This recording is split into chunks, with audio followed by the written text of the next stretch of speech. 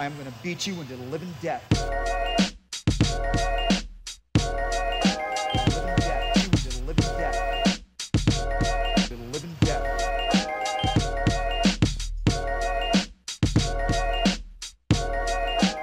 What's up, everybody? Welcome to the Walkout Network. It's your man, Ant Walker, here with the next edition of the Living Death Show. I'm very happy this week because this is the reunion that you've been waiting for. This is a guy who you've seen on the Walkout Network many times. We work together a lot at the Body Lock. We work together at Sherdog as well. And it's always a pleasure to have him on. My man, Patty Dukes, Pat OJ. You know him as the Fight Business Podcast Maestro. It's good to see you, man. How you doing? It's good to see you too, man. I'm doing well. I'm glad we could get back together. It's been too long. Been far too long. I feel like really feeling like holding your hand right now. This is a beautiful moment. I feel. Hold on. Oh wait, this over here. there it is. All right. All right. Now with that foolishness out the way, let's go ahead and introduce two very serious men who do very serious work here on the Walkout Network. First up, can't even say that shit with a straight face. Of course, the jack of all trades who has mastered them all. He is the senior editor of Sherdog.com. Also, my good friend, Mr. Ben Duffy. What's up, Ben? Hey, man, I'm not sure I've mastered the trade of getting up this early in the afternoon, but it is good to see you all again. Always good to see Pat. It just seems like yesterday that we first met out in the greater Waco metropolitan area, you know, and he's been my man ever since. So good to see you again, Pat. Good thing you rescued him from the Branch Davidians. All right, so that shit might still have been on fire. I mean, it was like 2018. Almost just got a little bit of flame on the ass, but you got out all right. All right, so of course we've got the man who holds the panel every week with the stats, the facts, the figures, and the numbers, the associate editor of Sherdog.com, and the homie Jay Petrie. What's up, Jay? Well, I guess I'll express the same thing. I'm happy Pat's here too. And I'm happy that, if I haven't said it already, that Pat's with us again at Sherdog. I really enjoy what we're doing now with the Sherdog podcast network, not just the radio network. And Fight Business is a perfect addition for our growing, blossoming, burgeoning lineup that we are not a part of because we are independent. And not speaking of independent, because I don't actually have a good transition here, stat of the week is 200. 200 is our stat of the week. And that's an oddity right here because Bellator 273 happened this weekend. And something that doesn't happen basically ever is that all on the main card of Bellator 273, all of the underdogs won. Like Bellator is a company that the favorites win like 80% of their fights. It's absurd. It's crazy. We joke about it sometimes. We're like, well, I guess I wonder how this is going to turn out. And all four betting underdogs won their fight. It's the first time in 200 events. So Bellator 73 is the last time all the underdogs won on the main card, and that was the only other time it happened. So 200 Bellator, let's get weird.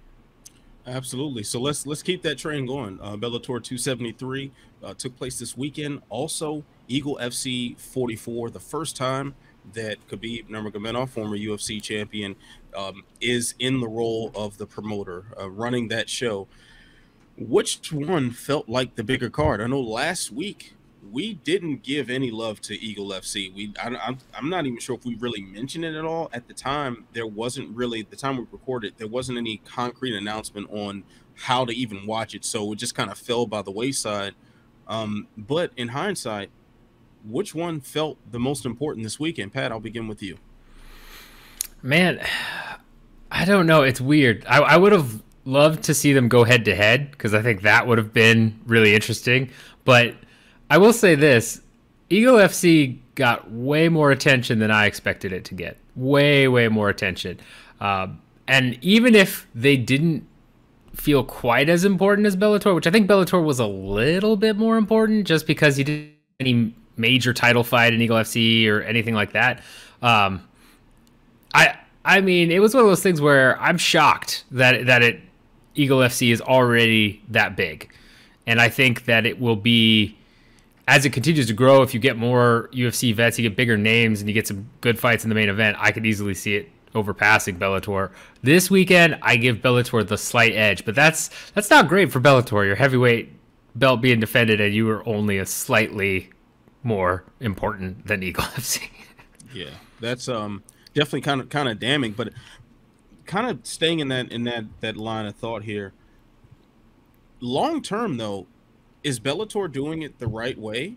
I mean, we've had a lot of promotions come up in their first event or the new ownership or new management. We can think back to Affliction, for instance, and they made a huge splash. Their first event operating, and it was actually rivaling the UFC as far as numbers, as far as attention drawn to it. Is Eagle FC kind of flying too close to the sun by getting at least on par with Bellator in their first gate out with Khabib at the helm? It really depends on what they're paying these guys, because they had a couple of recognizable names on there, basically just to feed to the Russians. But I don't know how much they paid, just for example, Rashad Evans to show up and fight, because I mean he was a name for the marquee that, I mean, it piqued a little bit of interest, but it's not sustainable. Like, I'm sure we're going to get to Evans saying I'm back, but that's not, I mean, he's not something you're going to build your new promotion around. So yeah, I mean, Bellator has done it the right way. The only argument you need for that is that they've been around for 13 years now. I mean, they're easily the longest lived promotion to ever go head to head with the UFC and or like settle into that #2 promotion role. Like, Bellator has done it right. They've all their silliness aside, all their Masters circuit for washed up UFC heavyweights aside, which thank goodness they finally seem to be like aging out of. Yeah, they've done it right. With Eagle FC, it's not as though they popped in there like Affliction and just paid monstrous unsustainable paychecks to like big star names. You know, they're not paying to have like Megadeth playing in between their fights. Yeah, I mean, Eagle FC, if they keep on like this, they're gonna run into the same problem as PFL, where their best fighters are just a bunch of interchangeable Dagestani guys with 15-letter last names. You know, and how are you gonna get your product into the average fan's mind and have them care about your next show? And therein lies a very interesting question that a lot of people asked about this promotion. This is the 44th fight card this company's ever put on, and it's the first I've ever heard of them. Now, there's a few things to explain there, because Eagle is now Eagle Fight Club instead of Eagle Fighting Championship. That's one thing. Khabib bought the organization at the end of 2020 and has staged a bunch of events since then. Before that, it was actually called Guerrilla Fighting Championship, GFC, which was weird, I know, a sponsorship with the Gorilla energy drink overseas. So it was a really bizarre kind of partnership. Think of Bellator's Monster Energy series that ran with NASCAR. You forgot about that? Yeah, most of us did too. But that's the odd level of GFC. Now, Duffy is right on the money in that the Eagle company, spend a lot of money putting aging fighters on the top of the marquee. Sergey Karatanov is one of the youngest guys fighting. I mean, besides like Gabriel Checo, and Karatanov is 40-something, 42, 41. And he clearly is not in the best shape of his career, but he still managed to ride out Tyrone Spong because all he had to do was go, and Tyrone Spong fell over. Now, you can't build a brand on Rashad Evans. And Ray Borg was very clear to say, I want to go back to the UFC. So that means you got to go down to the 4 part to see Ramazan Nurmagomedov and go, okay, he's 10-0. Well, that means he's probably not sticking around. So I don't know how Eagle can build a brand other than specifically being, we're going to farm out, grab some hotshot free agents, aging names to fill in the lines on one fight deals. See also Diego Sanchez, Kevin Lee, which is an absurd matchup they're doing at Eagle 46 back in Miami to have it around here. So it seems like Eagle wants to have it both ways. Eagle's going to stage its events. By the way, Eagle actually held another event this past weekend, Eagle Selection 4, which a bunch of 0-0 and 1-0 names we've never heard of and probably never will hear of again, competed to try and, you know, they're the own branch of Challenger Series, and then we'll come to America and have this kind of blockbuster thing. Taking a peek behind the curtain, in terms of metrics, the metrics I had at my disposal, Eagle did just a smidge, like not like 5%, 8% less traffic than Bellator's heavyweight title unification match. The biggest, heaviest, the baddest number 2 man on the planet, or whatever you want to call him. And that was, Bellator trying to do whatever they could. So Bellator is in a weird spot because this is a card that I very clearly lampooned last week and was right for a part of it. What do you expect is going to happen when a minus 1100 guy gets in there? Well, he styles on some guy and hits some bizarro arm triangle guillotine weird thing because the other guy couldn't, had know what the heck he was doing here. But I will say one last thing because I'm going on forever. The UFC won this weekend. The UFC won without staging an event. Why? Who won on all of these cards, on all of these events people were paying attention to? Ryan Bader, tough winner, UFC longtime name. Ben Henderson, former UFC champion. Sabah Humasi, former UFC talent. Enrique Barzola just left the UFC. And then you go to Eagle. Well, who won there? Rashad Evans, former UFC champion. Ray Borg wants to get back there. In pillow fighting championship, Marcus Perez stole all the headlines by almost getting into a real fight at the end of his pillow fight. So Marcus Perez, former UFC name, won Pillow Fight FC. Who won in the Royal Rumble? Ronda Rousey, former UFC champion. Brock Lesnar, former UFC champion. This was the UFC's weekend without having to stage a card, and that was fascinating to me. Wow, very good points there. UFC's ghost was kind of all over a UFC less weekend. But let's talk about some of the specific fights that we saw over the weekend. And we'll start with this topic mainly because this fighter is someone that it was a big part of my fandom some years ago. Rashad Evans breaking his 5-fight losing streak, getting in the win column. Afterward claiming that this was a comeback, like this is him trying to restart his career. I mean, how do we feel about that? Not good. That's it. Concerned. That's all I had to say. Yeah, terrible. No. Hang him up. You won. Go out on a win. Hang him up. They've been hung up. No. Hang him up again. Yeah. Oh, Ben, please. I was just gonna say. I mean, this was a nice story. But he didn't just leave the sport on 5 straight losses. He left the sport on a couple of bad knockouts. And if he's going to keep fighting, for Eagle FC, they're eventually going to have to feed him to somebody who can really hurt him. Like I said a few minutes ago, I don't know if they're paying him like ridiculous, Bellator 8 years ago level paychecks, but whatever they're paying him, they're going to need to get the juice, at some point for what they are paying him. So if he fights for him again 2 more times, they're eventually going to run him into a killer. Like, are they going to have him fight Sergey Haratonov in a couple fights? Yuck.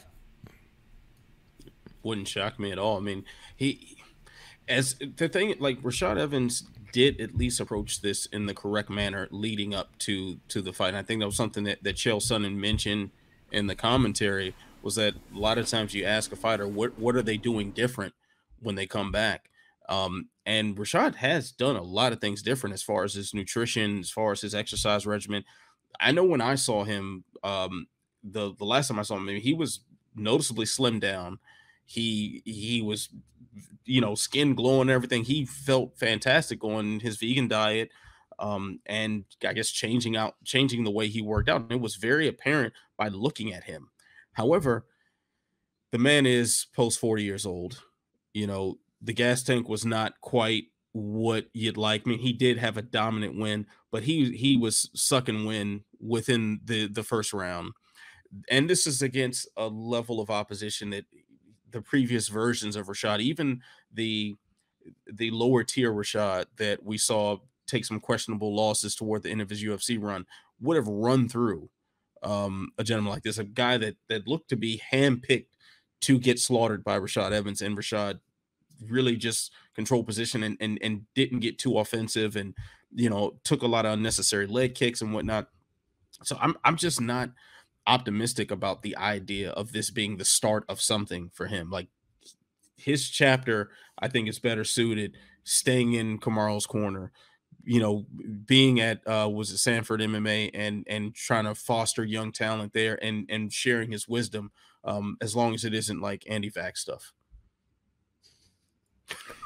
If I can get on board with it for one reason, if Eagle FC does it right, and by that I mean know what you're getting yourself into. When you have Rashad Evans, former champion, aging champion, who clearly has lost a couple steps, but still has enough to essentially lay and pray a guy who off his back is an opportunist submission threat, and that's about it.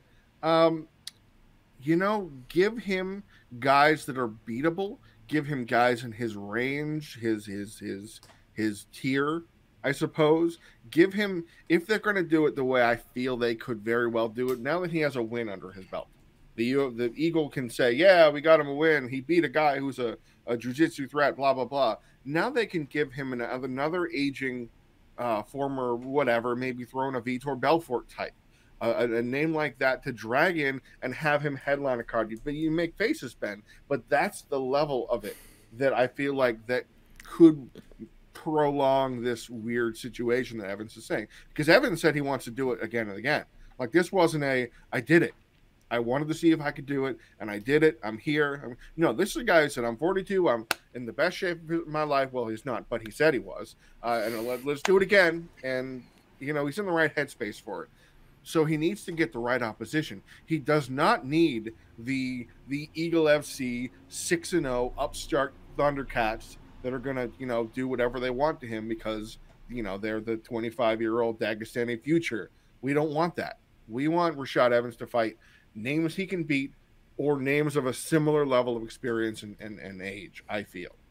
I think one thing that works to his advantage in trying to run down a path like that is we got to look at who runs this promotion and who else is behind the scenes and their connection to Rashad Evans. Rashad is a member of the same management squad that Khabib is under Ali Abdelaziz.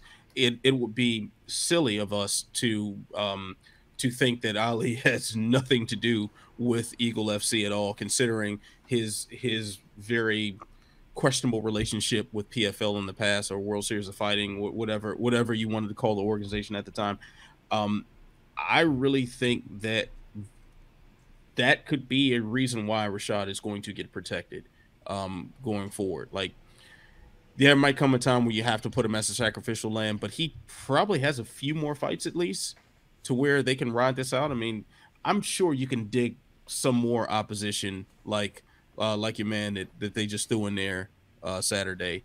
Well, I mean, they're going to end up gutting LFA's middleweight division if they keep doing it. I mean, dude, Gabriel Checo wasn't even the best middleweight in LFA. Like, Ian Heinisch killed him. Yeah. I mean, but he'll be. The thing is, like, an organization like LFA will find more people. Like that, it's going to be no shortage of people to fill out the lower tiers of a regional promotion. And it might be a guy like Aaron Jeffrey, who just won this weekend at Cage Fury, former LFA talent at 185er. Good skills, good look. He's got the hair, and he's very beatable, especially in a Rashad situation. So yes, it's definitely some options out there. I wasn't really expressing concern for LFA's middleweight division. I was just pointing out where they're having to find people that Rashad can beat. And how long that's going to be interesting to watch. Oh, excuse me, until the wheels fall off. I mean, Hey, I love LFA. Leave their middleweight division alone. So Ben, I know you are a big LFA guy. So I just thought you were taking it personal. With Marcus Perez all tied up in pillow fighting, he's not coming back to LFA, anytime soon. So that's another. There's your angle. Champ gone.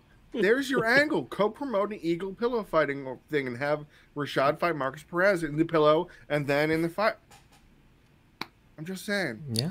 I'm just saying. Call me. Yeah, you say that now, and when Rashad gets rocked by a pillow, you're gonna feel bad.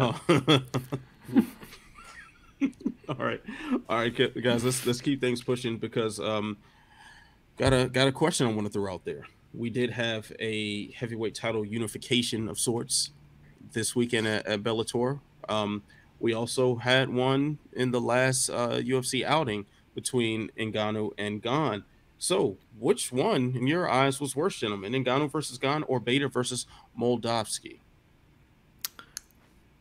For me, it's clear it's Bader versus Moldavsky because, A, Ngannou went into that fight with his knee just absolutely torn up, right? Like that wasn't anywhere near 100% Francis Ngannou. And it still looked good and did what he had to do to get the win, but I mean, nowhere near that. B, I had to watch Ryan Bader rock Moldavsky and come this close to ending the fight in the first round, only to then grapple and extended another 23 minutes of my life that I will never get back for no reason at all. I hate it. and that's the tough part.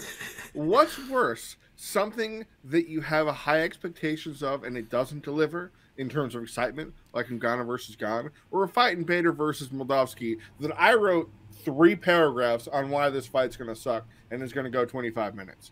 What's worse? I think it's the fight that I knew was not going to be great and still was worse than I said it would be.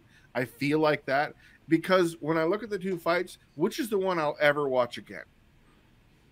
Ooh, I still don't want to see him Ghana versus Ghana again, but I do want to see him do that big power slam thing again. So that's probably why I'll watch Ghana again. So yeah, that's it. Yeah, Pat, you're right. That I don't have. There's nothing I could take away from that fight that I didn't know going into the fight, other than, well, Bader could have finished him, didn't, and then the fight continued forever. Yeah, this is no contest. Absolutely no contest. Like Ngannou gone, while it didn't turn into the bloodbath that a lot of people wanted to see, it still was an entertaining technical fight. There still was some back and forth exchanges. There still was the story behind it was enough. The story of Dana White and the UFC being at odds with its reigning heavyweight champion was enough of a cloud over that octagon to give it some level of intrigue that the fight may not have provided once the bell rung. This fight for Bellator this past weekend offered literally no story worth anything except for the fact that, okay, well, he's fighting another student of Fedor Emelianenko. By the way, the previous one laid him out flat, and that's it. Like that was the hook. Like, okay, this guy goes to this school to learn how to fight, and yeah, that's just not a good hook. And especially when you have that sort of style matchup, like there was no way that fight was going to be exciting anyway. It just wasn't. Like this was the fight that we were destined to watch. It was this close. It was this close to being a first round knockout, being like, oh, that's interesting. Just no. It's like that one moment did not account for the other 24 minutes of pure just grinding agony to get through as a viewer. So, yeah. As somebody who covered this event on play-by-play for Sherdog, my heart leapt in my chest and went, yes! You know, it's like in Thor Ragnarok where Hulk enters the Coliseum and he goes, yes! I was so excited at the prospect that this would end right here, right now, and then pulled out. It actually reminded me of that Strikeforce Nashville card when Dan Henderson and Jake Shields fought, and it was like when that fight started off, you like Dan Henderson is knocking this guy's brain clear out of his ears, and then he didn't. And it turned out he did, but Shields kept fighting. Yeah. Well, that's like, the same thing. Exhibit A, Shields is Twitter.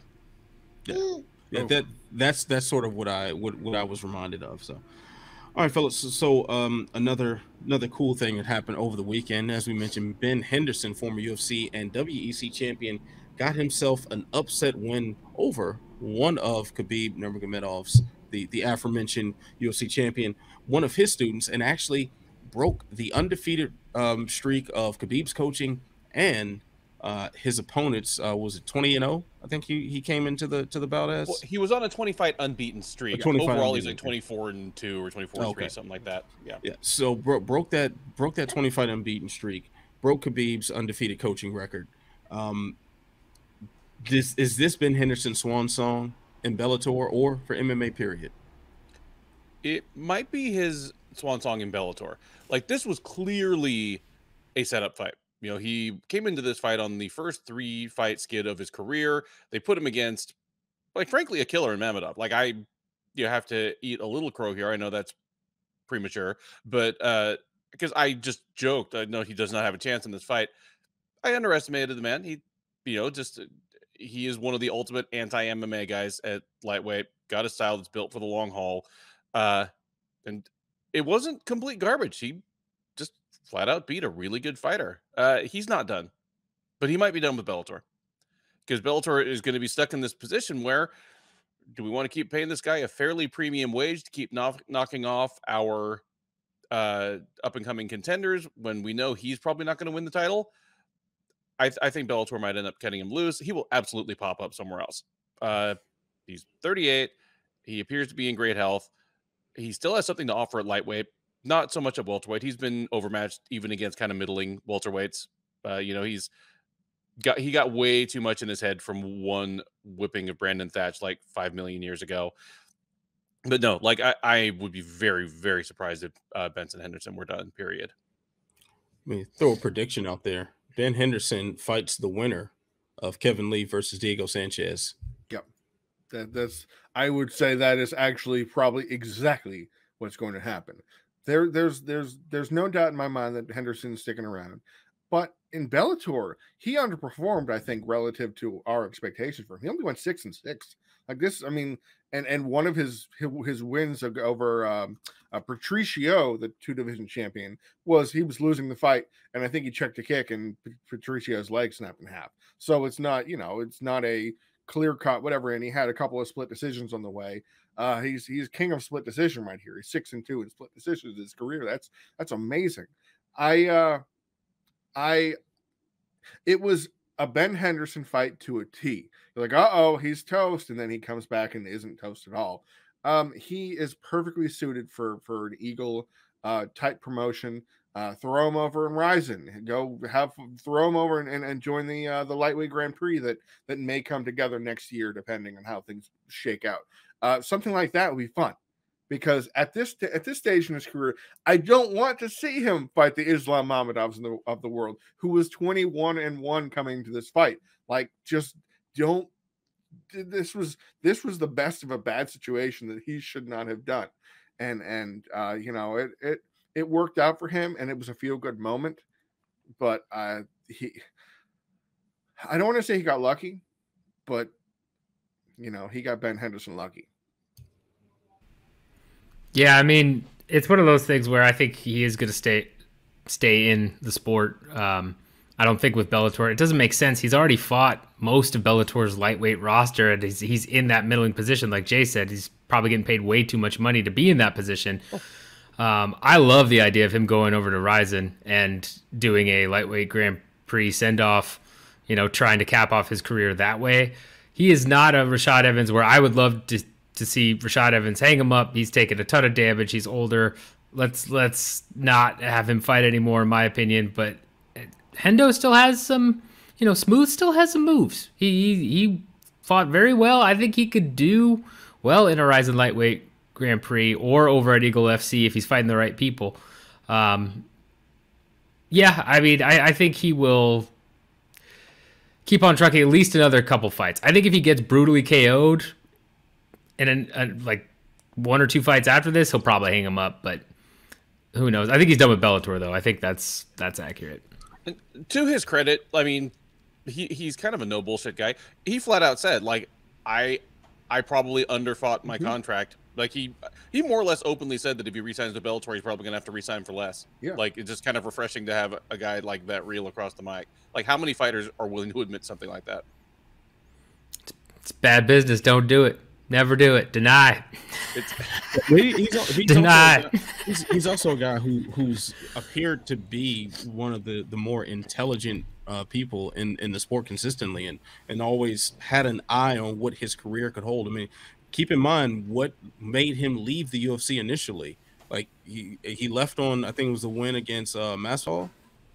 I believe it was. I believe that main event where that was his last UFC fight. Yes. And the contract he was offered, he's saying like, hey, I could get a lot of money. I could get more money than I'd get in Bellator, but it's contingent on me getting a title and having these defenses and whatnot. Right. I remember that, and him realized that probably wasn't going to happen, at least as easily as I guess the UFC wanted to make it seem when he left. So this guy who had his eye to the future for quite some time. I could very well see where he just says, "Hey, I don't have that much time left. Let me cash out as much as possible, and let me have some fun fights. Let me go." Probably, I would say even PFL might seem like too much of a risk. I was just about to ask you guys. PFL runs the seasons. They have 2 regular season fights, then playoffs and whatever. How does this sound for a regular season for Ben Henderson at lightweight? Anthony Pettis 3, Jeremy Stevens. I mean, I think he both of those could through, headline PFL cards. Yeah, I don't think he has much trouble with Jeremy Stevens, but I mean, and he probably could beat this version of Pettis. The problem That's is exactly what I'm thinking. He's lost to Pettis twice. Like, do you really want to put, your hopes on that when you could easily go to another promotion and make some money with lesser competition or without that stigma over your head? Oh, if he goes to Eagle FC in his first fight against Kevin Lee, that is not lesser competition. Oh no, not at all. But he probably gets a nice coin out of that one. Yeah, definitely a main event slot too. I would assume that's going to be more money that he gets from that than he would trying to work his way to the $1 million in PFL against Anthony Pettis. Well, if he makes the playoffs, he's looking at Loic Rajabov and Natan Schulte, which I don't think either of those guys blows him out of the water. No, I mean, really, no lightweight blows Benson Henderson out of the water. I mean, except for Pettis once when he caught lightning in a bottle, So, or you can go to Ryzen, you can have a fun fight with Darren Cruikshank or something, and there it is. Like that. Now I'm less excited about it. No, I'm not, and here's why. Because if something happens, he will grapple. He grapples very low. How does Ben Henderson react when soccer kicks might be coming at him? I think that this could be a really interesting. Or how does he react? Because he scrambles like a bolt of lightning. He bowls a guy over and then tries to punt him in the head. He does like his low kicks. I'm just saying the options are there still. Yeah. The different. I'm trying to excite you, Duffy. The different rules that gives us something different to look at. I think you have more of a possibility that he's just going to get more money for like just a fun fight that he's not going to find elsewhere. So, I'll take Ben Henderson leaving Bellator, as it sounds like the rest of the panel is agreeing as well. Is there even a 1% chance that he gets picked back up by the UFC? No, I can't see it. Yeah, I couldn't either. Because they definitely would offer him less money. Absolutely. Yeah. And their cost cutting mode's so bad right now. There's no way. I mean, CSAC kind of, pulled the curtain back a little bit, showing that because they're signing with a different Contender Series guys are signing with a different company that's a subsidiary, they can offer them less money. They're going to keep doing that. That's going to be a whole thing. That was I'm not surprised. This Falcon segment last week, my man. Let me tell you what. I'm sure they'd break out the 12-12 for him though. Ooh. Oh, that's true. Yeah, that's a good point. 12-12. Maybe 14-14. Yeah, 14-14. That might that'd do the trick. Yeah. He's never going to be in the UFC again. Yeah, and honestly, I wasn't even sure where he'd fit in there, other than just being a guy for the cheap talent to fight. That's essentially what his role would be.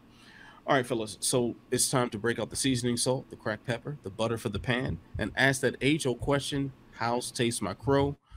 Pat, I think I'll start with you this week. How's Taste My Crow?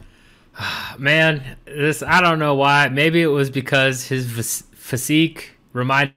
But I was really high on Ben Parrish, Big Tuna, and I was like, come on, Big Tuna. And then Big Tuna got I thought there was a solid chance he could lose, but he just got mauled. It was really, really bad. So that Crow doesn't taste too great. I was hoping if he made a run, maybe I'd, throw on some gloves and give it a shot. But no, that's it. My dreams are dashed. All right, Ben, how's Taste My Crow this week? I mean, I already mentioned, like, I openly mocked the idea that Benson Henderson had any chance against Islam Mamedov on Saturday. I turned out to be dead wrong about that, and again, there was not a whole lot of smoke and mirrors. It was just Benson Henderson doing what he does, despite the fact that, he's always looked like a magazine model or something. His game has never really run on fast twitch athleticism. It's always just kind of run on being rubbery. Just shit doesn't work on him a lot of the time.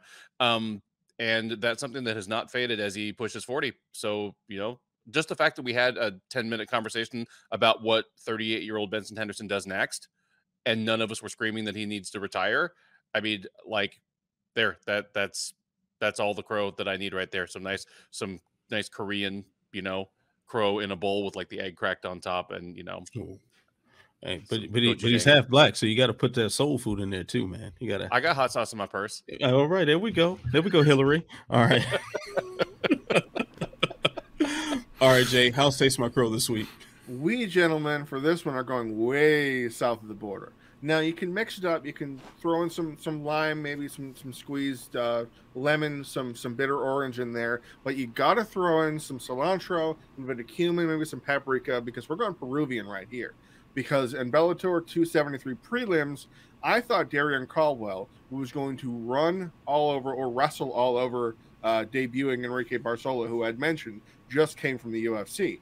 And he had a very, very unusual distinction of fighting 10 fights with the UFC, and all 10 went to the distance. That's never happened. So that Barzola was kind of set up to be like oh yeah, he fought for the UFC, but do you think you could remember any of his fights? No, neither could I, and I probably ran play-by-play on 5 of them. So I expected Darian Caldwell would do whatever he wanted to do him, but that didn't happen. Caldwell ran out of steam.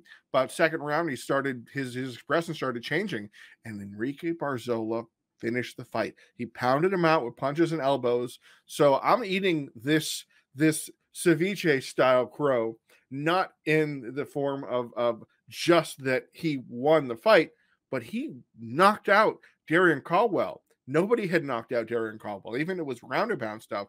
That it's some spicy. It's a nice spicy. It hits your tongue, but it doesn't burn. So I'm okay with it. Yeah, that's not a bad one there. Actually, you guys kind of took some of the options I was having to flavor crow. So I guess I'll go to tactical decisions that I was very surprised by. Tyrone Spong and Sergey Karatanov. The expected result, I expected Karatanov to implement a ground game and pound out to the victory. What I was very surprised about was Spong's frequent kicking. I thought that was just like that you just wouldn't do that simply because that leg is going to get snatched. Am I remembering this correctly? Like, he hasn't fought a kickboxing match since he broke his leg in Glory. Yeah, he went straight to boxing. And he's gone straight to boxing, right? This guy who's boxed for the better part of 6-7 years, exclusively. Picked up 2 titles. I mean, he's been legit, yeah, like a legit boxer, undefeated. I think, yeah. I thought this would be a showcase of his hands in MMA more than anything else. And while he did throw some punches, it was not. It just seemed like the proper thing to do against a guy who for a fact is going to try to drag you to the ground, and is looking to catch those kicks. So you punch him. That's what I thought was going to happen. It did not, and the same result that I expected, just in a different way. So there we go. All right, fellas. Now it's time to transition into the greatest title segment in all of media history.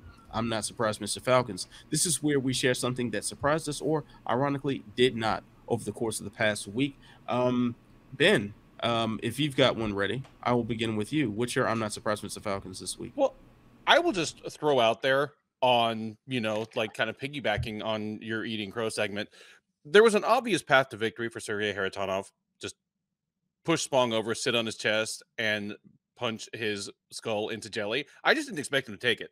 Like, that surprises me more than the actual outcome of the fight. I thought there was every chance that Spong was just going to starch him, because Kharitonov loves his boxing, loves his own boxing, and with good reason for the most part. I figured he'd just hang out on the feet too long and just get concussed. So yeah, I am legitimately surprised that he just did the sensible thing and took the path of no resistance. All right, Jay, please share with us your I'm Not Surprised, Mr. Falcons this week. So I'm leaving the active fight game, and I'm going to highlight something I wrote about for Sherdog back at the beginning of this month. It's an article you can look up. I think we'll link it. I'm going to say we'll link it on this description of this video, called "See You in Court," and it's a special of my series of the FF Files, which is an analysis. I work with a bunch of the Sherdog Fight Finder staff, and we gather stories together about the most ludicrous, ridiculous things that our team gets. And we received something from an organization called the World Grappling Organization in Iran, and it's a very problematic, troubling, pained. Mr. Duffy is familiar with them. They blurred the lines of MMA. They changed the rules. They did a whole bunch of bizarre things. They staged fights with children. I don't mean like 14-year-olds. I mean like 9-year-olds. 9. Yeah. Gnarly. And they actually had the audacity to try and claim one of those was a professional fight. I saw the footage myself when it was showed to me. So I wrote the article. I broke down the whole thing. I pulled the stories. I talked to the staff, and we went through it. And this was a guy who threatened to sue. He was very upset because we said, okay, we can't do this. There was a situation where it turned out the fighters were on the ground, and one fighter was just laying prey. And not the referee, not the corner, not the coach, nobody involved. The promoter sitting at the table waved his hand to say, this fight's over, it's not competitive, and the fight's over, you win the fight. This actually happened at an event where the Iranian Dana White said, no, you win, the other guy isn't putting up a fight. So that was the straw that broke the camel's back, and we said, all right, we can't do this anymore. So they threatened to sue, they threatened to just burn everything down. Quote, I have no desire other than defeat and failure and destruction of Sherdog. Sherdog was spelled wrong, by the way. So why am I not surprised, Mr. Falcons? Because we've learned from sources close to the situation in Iran, because there are other Iranian organizations out there. They all work with the government in some fashion. WGO has shuttered completely. Sold off their cage, sold off their contracts, sold off everything they have, and abandoned ship completely. And why am I most not surprised? Because according to the translation I received, the guy who did it, the guy who threatened us, Mehdi Udbashi, pronunciation may vary, fled and may or may not have paid people for their services, for their time, for their fights, for their whatnot. So grifter's going to grift. I'm not surprised, Mr. Falcons. In fairness, I mean, one of those fights between 8-year-olds, I think one of them did have a beard because it was Iran, so it was kind of hard to tell. I actually do. I made sure to post on that article a video of the children fighting that he claimed there was a professional fight. I think the other one might have had chest hair. Maybe. So, Ben, when did you start growing facial hair? Well, I was like 26. Oh, okay. Asian's gonna Asian, man. Oh, like Benson Henderson could tell you the struggle of being a half Asian in this world. See, I had my first sprouts around like 12, so it just started growing in. But yeah. All right, fellas. Well, Pat, because I don't really have an actually, I do have one. Comes courtesy Kevin Holland, affectionately known as Big Mouth to a lot of people. Kevin Holland did something that is equally surprising and not surprising. He actually responded to an online troll, a gentleman who was in his DMs, calling him all sorts of names, saying he was ducking him. Kevin Holland invited him to his gym, where he proceeded to work him over in a grappling match, choking him unconscious. I believe it was like an arm triangle that did it, or I think it was an arm triangle, if I'm remembering the video correctly. And talking shit to him the entire time that he's beating him, even slapping him on the stomach at one point toward the man blacking out. I'm surprised that he responded to a troll, but I'm not surprised that the troll got worked. And in hindsight, I'm not surprised that Kevin Holland is the fighter to respond to the troll and oblige him. Every time this happens, it's wonderful. I'm still surprised that you dummies are in DMs of professional fighters, killers, people who are trained and they make a living at beating people unconscious, choking them and ripping limbs off. Like, they are trained to do this. This is their full-time job. Well, maybe not full-time if they're fighting the UFC, but you get the drift. Why are you doing this? You hobbyists that play a couple EA Sports games and you've been to a karate class or two, you don't want that smoke. Knock it off. Please knock it. And then actually don't knock it off. Keep doing it so I can enjoy the footage. Like, do you think you become tough by osmosis? Like, it's ridiculous. And I don't understand the mindset at all of just like talking shit to fighters on Twitter. I mean, I spend a lot of time making fun of things that I think are silly in this sport, but I make it a point never to say something about a fighter that I wouldn't say to their face. Yeah. That's a very important rule. Like, either because I think they'd laugh, or because I would be willing to take the L and take the ass kicking because it's just so funny. Like, but at no point do I think that, like, all I need to do is just get in my one super death blow and I can put away like this professional fighter. No, that's not how it works. Like, watch your mouth, folks. You want to be the best, you got to beat the best, man. You got it. I think if I recall the details of the story, Holland actually paid for the guy's ticket to come out. Oh, so, wow. That's even. Gave him a bus ticket or whatever. I mean, it wasn't quite as destructive as Charla Rosa fighting the internet troll. Yeah. But it was pretty good. And like Dominic Cruz, I think he beat up a guy who claimed to be like an ninjutsu master. He like head kicked him unconscious or something. Like, imagine being that guy and that bus ride back home. Like, funny. First of all, funny that you took the bus. That you got on a Greyhound to go over there and get your ass whooped. But like, how demoralizing does that Greyhound ride back home have to be? Like, you're sitting there, you're bruised up, you're banged up, your ego was destroyed. I mean, it probably shrunk a little bit too because you've lost testosterone. It's like, and you're just sitting there on the Greyhound, like one of the most miserable experiences that you can experience, period, with this on your conscience, with this thing shrinking up. Get it out. Shrink it up. He would have been smooth like a Ken doll down there. That shit was gone. It like inverted. Speaking of Ben Smooth, got an innie. Turned your Audi into an innie. That's how demoralizing this shit was. And you're on the Greyhound, so you got to be like, how close do I want to sit to the bathroom? You try to get that equidistant from the door in the bathroom because those are the two worst parts of a Greyhound bus. And you got like a meth addict sitting next to you. You've got across from you got some grandmother who hasn't seen her grandkids for like 12 years and she wants to talk your head off the whole time. She wants to ask you what you've been up to this weekend. Oh, where are you coming from this week? And you have to explain yourself because she's going to talk to you. You got 16-year-old runaways sitting behind you making out the whole time. Like, this is terrible. And you had to endure this after getting your ass whooped for talking too much shit. Life is beautiful. And here's the thing. The troll, in theory, may have wanted people to know his name to gain some notoriety about it. I don't know his name. I don't care to know his name. I don't think it's out there. That's even better. Like, the one thing he could have gained is internet fame, and people don't at all care who this guy is.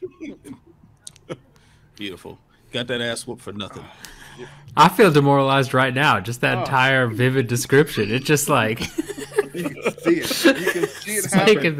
His shoulders are in like this because he's really, really disappointed with himself. Because like every time you grapple, like at some point someone's shoulder like bumps your nose and you're like having a little trouble like getting the sniffing down right, and you're sitting by the bathroom and you could smell that blue liquid that they put in the porta potty in there. You could smell that mixed with the urine and mixed with the Red Bull and all the stuff that's going on in there. There's a palm print on his set when he got slapped by Holland. Oh my god! And it's all warm. It's kind of warm.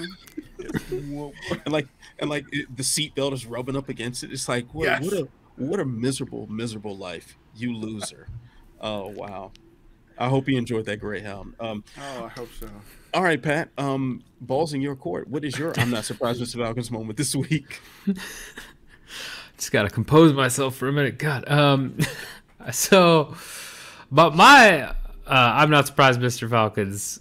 I am not surprised that Jake Paul has made more waves in terms of trying to say he's gonna help with fighter pay and calling out Dana. Did a diss track music video, right? That is out there now. Yeah, which is just fire. I've not listened. Is it bad? It's pretty bad. It's awful. I specifically declined writing a story about it. So bad it's good. Yeah, it does. Like, I agree. Like falling in and out of love with you, good, bad? Falling out of love with you. That's a good question, actually. Carry on, Pat. So I'm not surprised he's done all that. What I am surprised about is that he's, you know, makes this statement that he's bought Endeavor stock with Jeffrey Wu, I believe is his name, from Engine One, which is an activist investor group. They've got a fair amount of money. Engine One has made some waves for getting seats on the board of ExxonMobil, and people are eating it up. Which the layman fan, I expect to say, "Oh, he's going to change everything. It's going to be awesome." But then Ariel Helwani goes out and starts saying like, "This is huge. This is whatever." Aaron Bronstetter actually calls him out a little bit, and then Helwani retweets all this stuff about ExxonMobil and stuff, and it's like, no, that's not how this works at all. All you have to do is take a 5-minute Google search to look about when Endeavor went public, and in their own prospectus, which is rare that a company ever does this because it means they're selling it as a highlight point, and usually it's going to make investors upset. In their own prospectus, they state that they have all these different shares of class, and one of the driving factors is that Ariel Helwani, Patrick Whitesell, and then Silver Lake Partners together own all of these Class Y shares, which are worth 20-1 vote-wise. So if you go buy an Endeavor share right now, you get 1 vote. They have a ton of 20-vote shares that they hold. It's 89% of the voting rights. And unless Jake Paul has somehow managed to buy some of those Class Y shares, which I cannot imagine has happened with all the shit he's talking, you can't do anything. You could literally buy all outstanding Endeavor stock shares, and you still would not be able to assign 1 board seat with that voting power. So it takes very little research to confirm this, right? There were a ton of stories about it when Endeavor went public. I wrote something on it. A bunch of people know about this stuff, and Helwani's out there retweeting this garbage and saying like, yeah, it's good, man, this could change everything. It can't change a thing. It cannot change a thing. God, it's the worst when the most prominent journalist in our sport goes out there and just tweets BS and doesn't know what he's talking about. And this is definitely not characteristic of Vigilante Helwani. I'm a big fan of Vigilante Helwani. He's out there burning bridges, and I love it. I want to bring things full circle from last week on this topic. So last week, I can't remember what we were talking about at the time, but I referenced a conversation that I just had with our friend Kristen King, and it was like, and it added some value to what we were talking about. She actually DM'd me like right when we were about to record, or right when we started recording, and with a quote. This is from Nick Baldwin's Twitter account, another friend of the show, but I guess he was live tweeting something from the MMA Hour. Jake Paul was guesting, and he says that his investment in Endeavor was, quote, a low six-figure amount as, quote unquote, a starting point. So he actually, I mean, literally no power whatsoever. The only hope I'd have for this, as far as affecting any change or just disrupting things, I was hoping he just bought enough shares to be included on some investor conference call, and he could just troll Dana the whole time, or he could just act an ass at some point and get him riled up that way. That was my best hope, because that would be very good entertainment. So he will be on those investor calls, but the problem is that they screen those investor calls. And so unless he gets a proxy to who's going to be screened and given the green light, and then he hops on instead of whoever the name is, there's no way in hell Endeavor's ever going to let him on that investor call. He'll probably find a way to do it, but next up is Paik Joel from Columbus, Ohio. Next up is Logan Paul from like, it's hundreds of thousands of dollars. This is $1 billion company. It's I don't know what I can't figure out actually what the end game is here anymore, because there's no it's a personal gain, it's a personal brand thing. It's like an investment opportunity for him, and because under the expectation that Endeavor is going to grow, because they have and they continue to do so.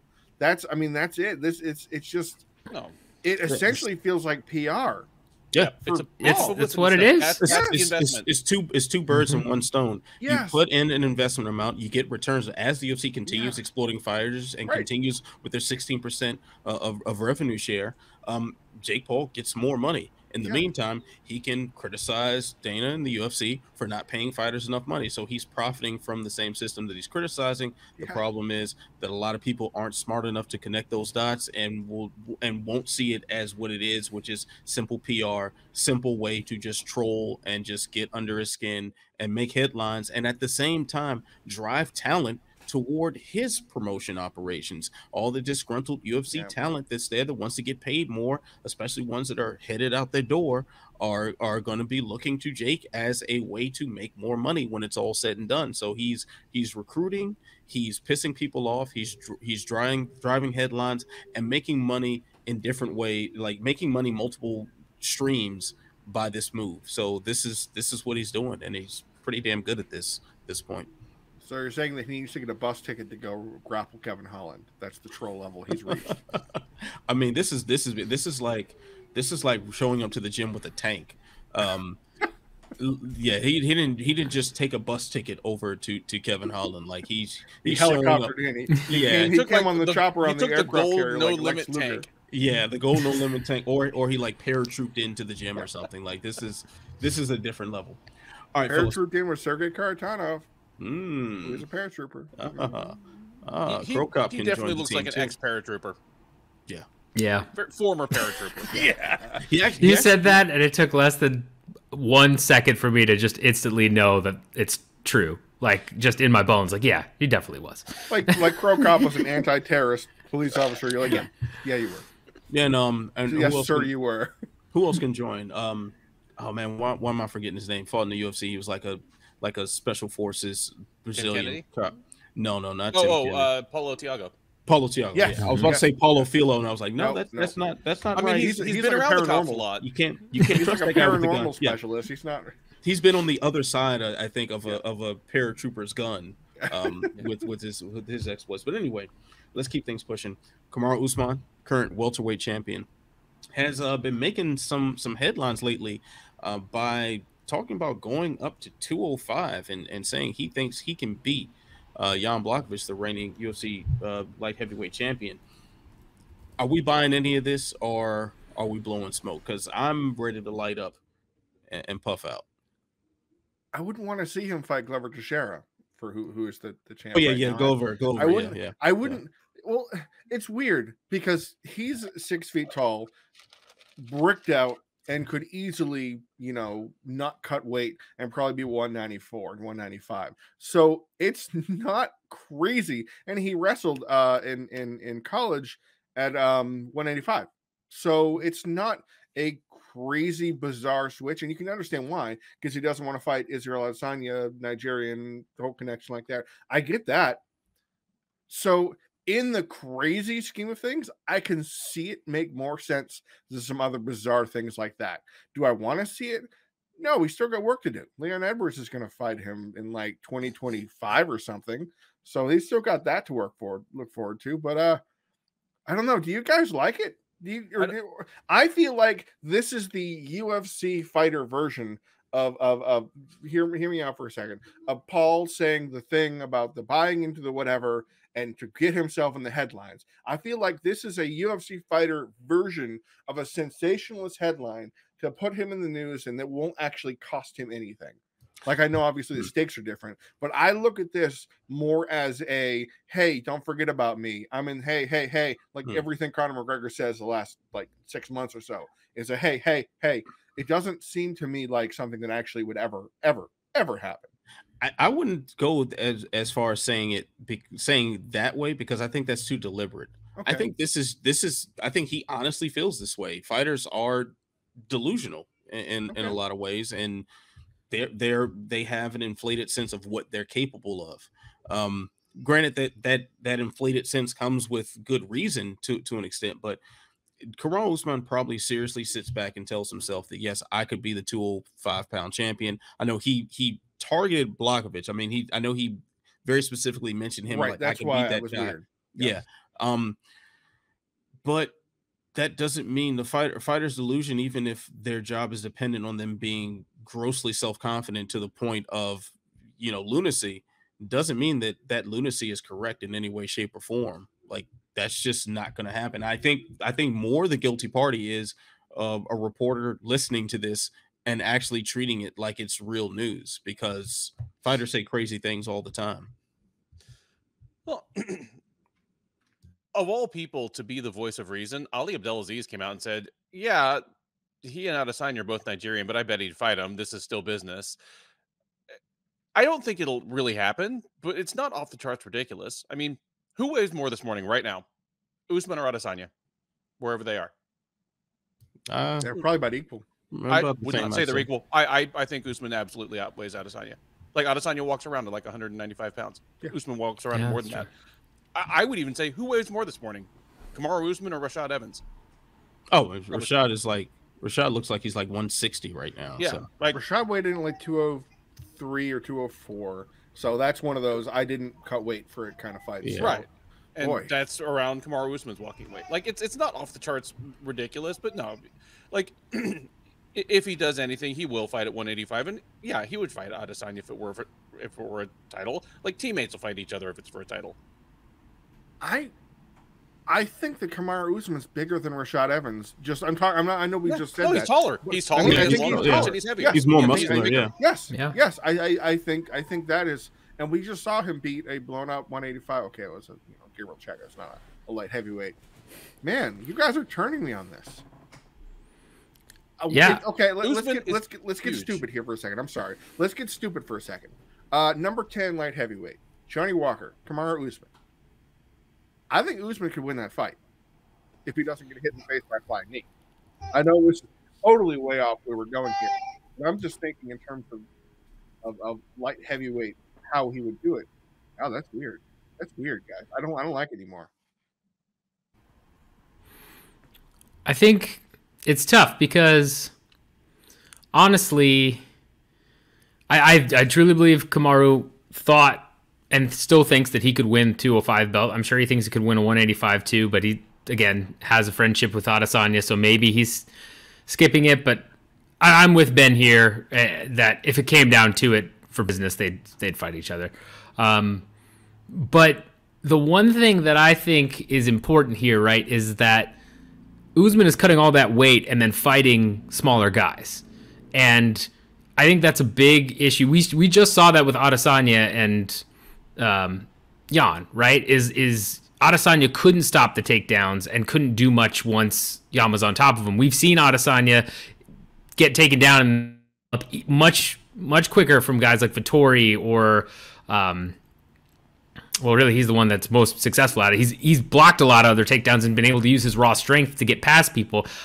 I am curious to see how Usman's raw strength without cutting weight would do against some of these bigger guys, because that's where I think you could end up with, okay, Usman is dominating somebody like Walker, but if Walker can shrug him off just by pure force, then I think Usman's in a bit of trouble. And I think that's where I don't know how he would do. I don't want to see him against Glover. I don't want to see him against a champion. If he was going to go up to 205, I'd like to see him against a Walker or somebody just to see what that looks like. But I really feel like even though he's bigger and he's cutting a lot of weight, a huge advantage he has, and the reason why he cuts that weight is because he's so much bigger, and then he has the strength advantage to just dominate and do whatever on the ground, right? I don't know what happens when that goes away. We've seen his striking improve, but hasn't improved enough.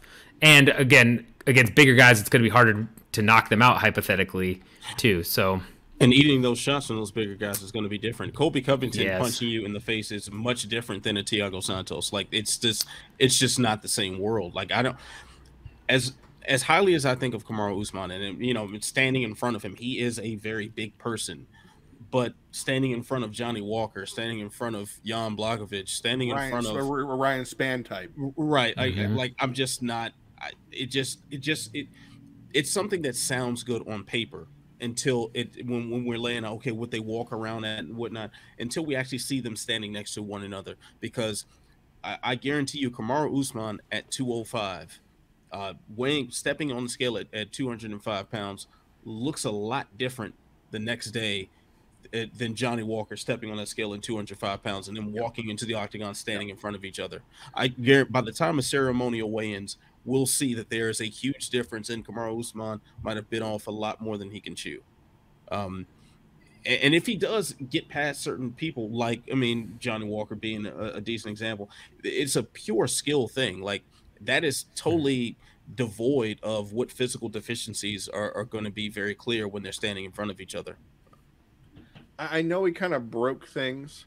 I mean, the UFC kind of broke things when two division champions became really popular and everybody tried to do it. But I miss Anderson Silva moving up to 205 to take on guys. Like, he wasn't fighting for the title. He was fighting James Irvin. He was fighting Forrest Griffin. And I would love to see an Usman fight against, I don't know. I mean, in 185 Darren Till. Something like, just like, you know, if the champion is devoid of contenders because there's a logjam and they're trying to figure things out, I would love to see the champion test out of that weight class. I would love to see Valentina Shevchenko go to 135, not to fight for the title. I don't want to see that right now. But I don't know, give her Caitlin Vieira, just a sort of a name that you could test out on that new division while you're working on it. It won't hurt your stock in your division.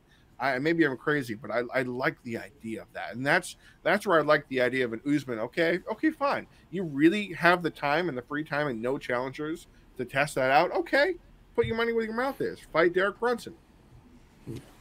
Yeah. But I mean, all of this is silly with Leon Edwards out there, with Vicente Luque out there, you know, with names that make sense standing in front of him for a belt. And I don't even want to get into a third match with Colby. I wouldn't even find it necessary considering how the last two went down.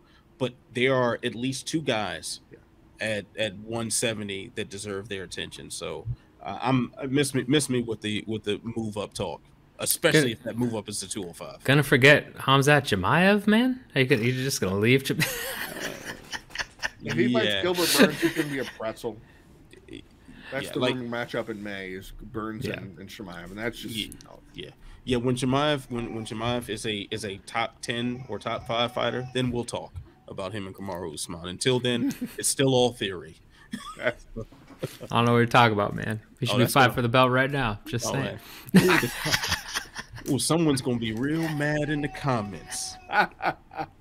Somebody's gonna be real mad. To that, I say I don't care. All right. All right, fellas. Let's keep things pushing here because the UFC is back this weekend. So let's give a brief amount of love to this card. Jack Hermansson and Sean Strickland are in the headlining spot. Who comes out the victor? I think. Who said they have Hermansson here? I have Hermansson here. Oh, all right, Ben, you take the floor. I want to hear this. Strickland, since coming back from his long injury layoff last year, has been ripping through the competition. It's been a good thing for him to just settle in at 185 and say, okay, I'm a middleweight. I think Hermansson is a large step up from anyone Strickland has fought since he's been back. Has more routes to victory. Like, he's an extremely wily fighter on the ground. While he's not a huge middleweight, I think he's going to be physically stronger than Strickland. He's a fundamentally sound striker. I mean, Strickland's going to have the advantage in power and hand and foot speed. Like, if he lamps Hermansson in 90 seconds, I'm going to feel really dumb. But I'm picking Hermansson, one of the more cerebral and opportunistic fighters out there, to find a way to win this one.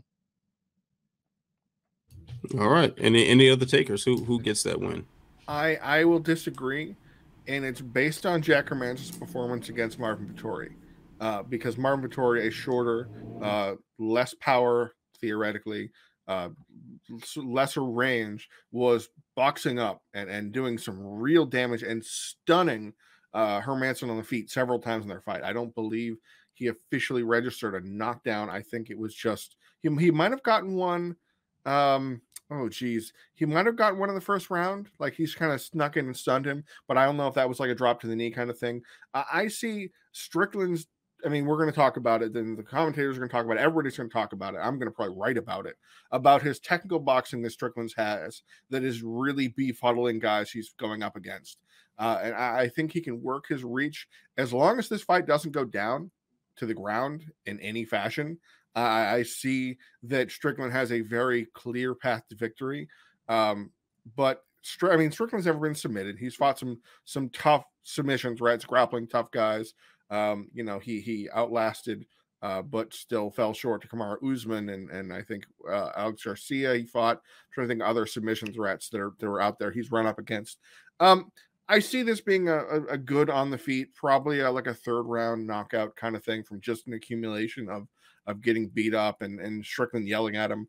I think that'll be demoralizing. And Hermansson, he's a really, from everything I know about him, the interview, the whole stuff, seems like a really nice guy.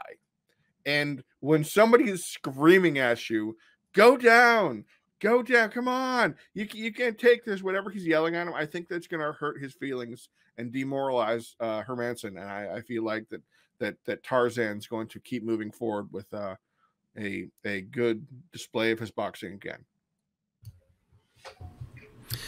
Yeah, I think I'm going to have to go with Strickland here, but I think it's for part of the reason that Jay said, but in terms of keeping it off the ground, that to me is one of the biggest reasons is, you know, Strickland's looking at something towards a 84% takedown defense or something like that. 82 is what it says on UFC stats. Hasn't been taken down since Usman started. Yeah, exactly. Hasn't been taken down since Usman. And then when you look at the other fights, Garcia, who took him down 3 times, a couple others, he only stayed on the ground for like 3 minutes total, and he himself had 3 minutes of control time, did reversals, things. I think that's going to be a huge factor because I think Strickland's pressure and the way he just keeps coming at you and throwing shots, if Hermansson can't get him down and is just constantly shooting for takedowns and getting stuffed over and over, I think it is going to wear him out. I think it's going to demoralize him. And over the course of 5 rounds, similar to what Jay said, you know, Hermansson had a great stand-up fight with Vettori that was super fun, but if he tries and does that with Strickland, I think Strickland just outboxes him all day.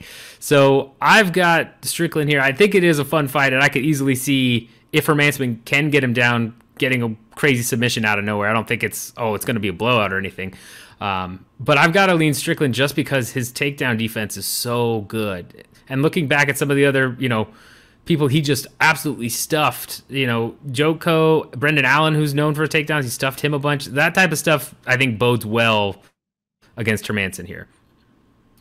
Yeah, I've got to agree with you guys on that one. I don't really see the path to victory for Jack Hermansson if he can't get it to the floor and if he can't keep it there. If you have trouble getting the fight to the floor with Strickland, which everyone has trouble with that, if you have trouble keeping him there, which everyone does, if they're able to get it there, you're forced to stand there and trade hands with him. And that just doesn't seem like a good night at the office for Hermansson. So I see this being over late third, early fourth. Is kind of what I'm thinking.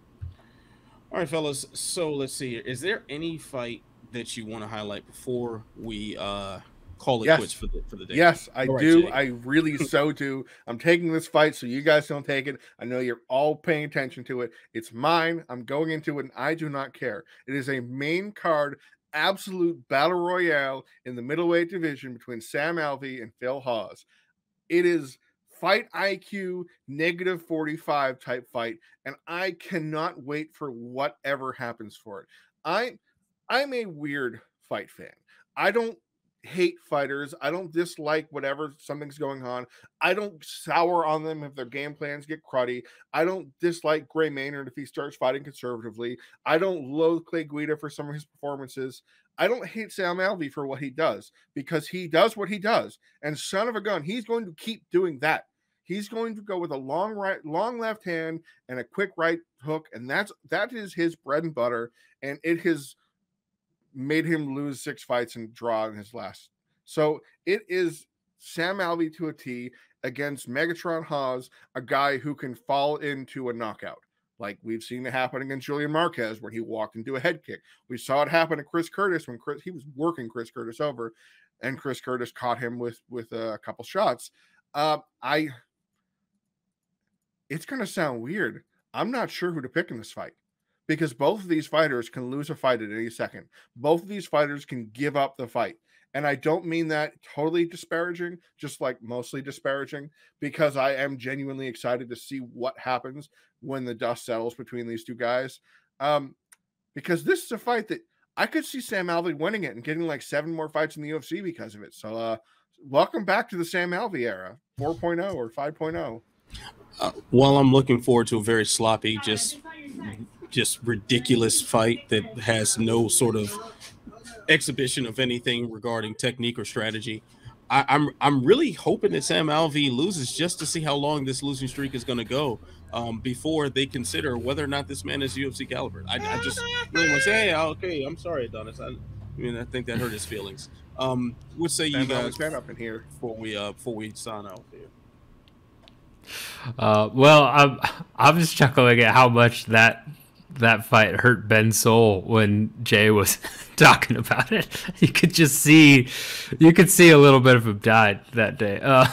For me, I'm very excited. I know tough is not a popular subject on this or any podcast really, but Brian Battle versus Tresean Gore was the original Ultimate Fighter finale. Gore had to pull out. I think that's a great fight. I think it'll be fun, action-packed. Everything the Battle's been in throughout all the tough season, and then the finale especially, has been super fun to watch.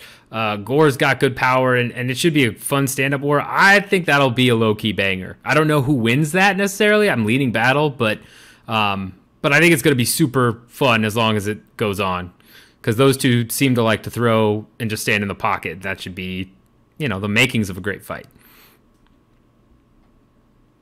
All right. Anyone else before Ben? Yeah, anything before we get out of here? Ben is really looking forward to Alexis Davis versus Julius Soliarenko. I'm really looking forward to Sunday. You know what? I don't blame you. So am I. All right. So that's going to do it for this edition of Unleashed. Pat, thank you for joining us on the Walkout Network again. Of course, open invite anytime. You're welcome to come back on. You can check him on the Scrap. You can check him on Sherdog for the Fight Business Podcast. Of course, Ben and Jay, their work is on Sherdog. Of course, you can check me out on MMA On Point. So, like, subscribe, share, tell a friend to tell a friend, tell that friend to tell 10 more friends. Stay beautiful, stay positive, and stay sexy. I'll see you when I see you. Peace.